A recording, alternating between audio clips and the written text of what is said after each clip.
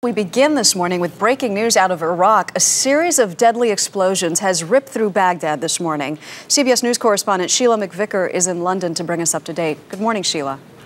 Good morning, Maggie. At least 5 coordinated attacks in Baghdad this morning aimed at government ministries, downing sections of highway and damaging bridges, and with a death toll that's now at 75 and probably increasing. The blasts came within minutes of each other. At Iraq's foreign ministry just outside the green zone, cars were left twisted in a heap of smoking metal. At least 7 died here. Today's targets were all government and commercial buildings so close to the heart of government that the Iraqi parliament filled with smoke. After a decrease in violence earlier this year, the government had planned to take down the blast walls which protect and divide the city.